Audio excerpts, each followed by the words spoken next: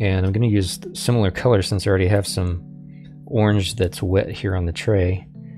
I'm going to go in to being careful not to get into the wet paint on that side with my hand. I'm going to use some of that orange as a shadow color.